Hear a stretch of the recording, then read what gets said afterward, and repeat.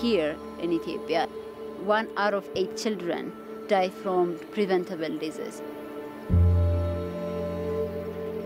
Malaria and diarrhea is the biggest killer, especially for children under age 5.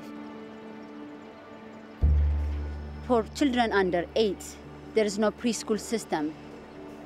When you come to health especially, they don't have a way to get message. It is important to educate them, to empower them.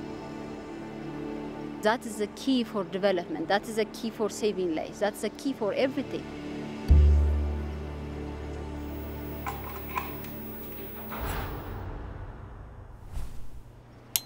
TV can be a really powerful tool. Through TV, we can reach masses of people.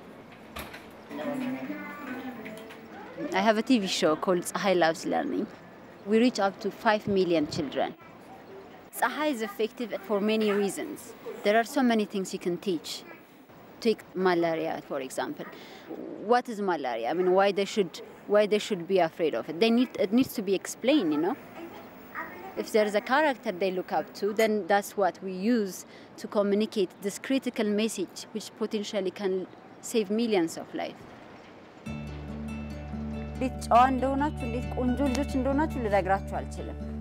Not everybody has an access for television, so this kind of community screening is very important.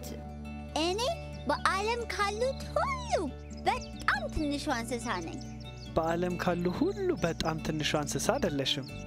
ዓለም በጣም በትንንሽ እንስሳቶች የተሞላች ናት። አንዳንዶቹ ጥሩዎች ሲሆኑ አንዳንዶቹ ግን መጥፎች ናቸው። ጀርሞች ይባላሉ።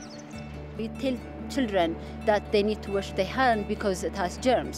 They look at their hands, it looks clean, you know, but you make it with animation, germs dancing around, and you know, you make it visualize and make that concept very concrete. ጀርሞች እኛ ጀርሞች ነን አንተንም ማሳመን እንወዳለን። Watching, you know, the children watch the show, that is the best part of my work. When you see how they observe and learn from it, it's a confirmation that I'm doing the right thing. My dream is that I don't need to do this.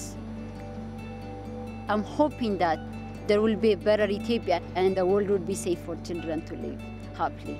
That would be great.